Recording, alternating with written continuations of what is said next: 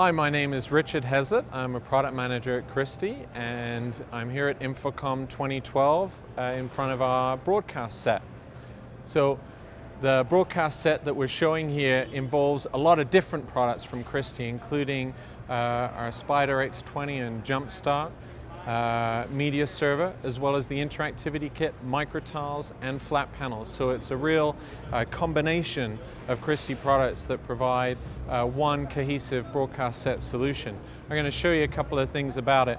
Basically, in the inside here, we have an interactive wall with 12 by 4 microtiles and this interactive frame around it.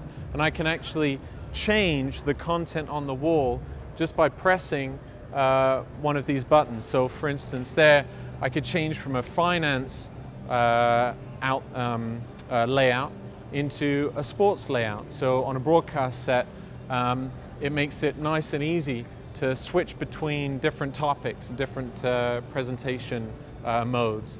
In this layout, it's fully interactive, so I can go over here and scroll through videos. I can stop this video or play it, move it to a different spot. I can select different companies. So over here we're going to select Centex Pharma, and it's going to bring up all the information about that company. Over on this side we've got a video. I can take that video and fast forward or rewind, pause it, play it.